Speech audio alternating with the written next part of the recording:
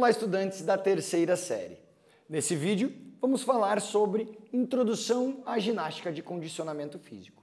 Sou o professor Mark e me acompanhe nessa caminhada. Você sabe a diferença entre atividade física e exercício físico? Qual a importância da ginástica na sua vida? Vocês conhecem a ginástica de condicionamento físico? Vamos falar um pouquinho. Antes de entrarmos nisso, eu preciso trazer alguns conceitos para vocês. O primeiro é de atividade física, que é qualquer movimento do corpo acima do repouso, acima do nível de repouso. Então, andar, ir até o mercado a pé, ter os afazeres de casa, limpar a casa, lavar a louça e assim por diante.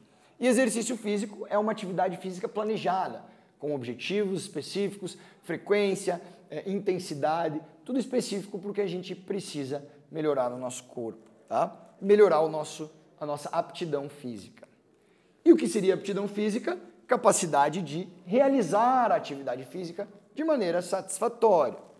Assim como o condicionamento físico, que ele tem a ideia de melhorar o funcionamento do nosso corpo, tanto músculo esquelético, como parte cardíaca, metabólica e assim por diante, trabalhando força, flexibilidade, potência, entre outros, que são as capacidades físicas, que nós nascemos com elas e elas podem ser trabalhadas durante a nossa vida.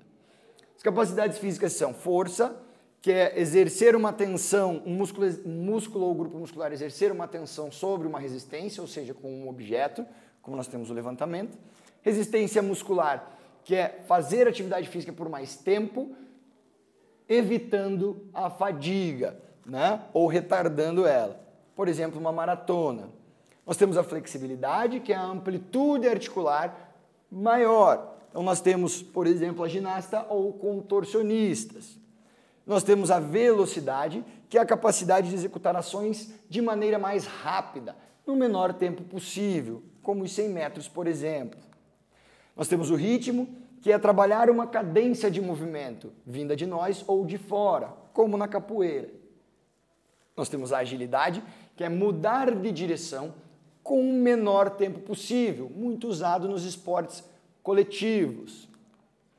Nós temos a coordenação, que é o trabalho do cérebro junto com a musculatura e a articulação para que eu realize aquele movimento. Pode ser grossa, de corpo inteiro, como pular corda, ou fina, mais manipulativa, né? Coisas mais detalhadas. Ou cortar ou desenhar, tracejar alguma coisa. E o equilíbrio, que é a capacidade de manter o nosso corpo de uma maneira estável. A ginástica, dentro do mundo de hoje, a tecnologia nos trouxe muitas facilidades, aumentando o nosso comportamento sedentário, né? E vieram também as doenças, diabetes, hipertensão, problemas cardíacos e tudo mais. E a ginástica vem de encontro a isso, para que a gente possa ter um estilo de vida mais ativo. A ginástica de condicionamento, por exemplo, ela é exercícios físicos, né, orientados, planejados e com o objetivo de melhora da nossa condição física. Ela está presente na rotina de várias pessoas hoje em dia. A gente sempre vê alguém no parque correndo, andando, caminhando, pessoas indo fazer ginástica e assim por diante. Então ela pode ser para a estética, para o lazer ou até para a qualidade de vida.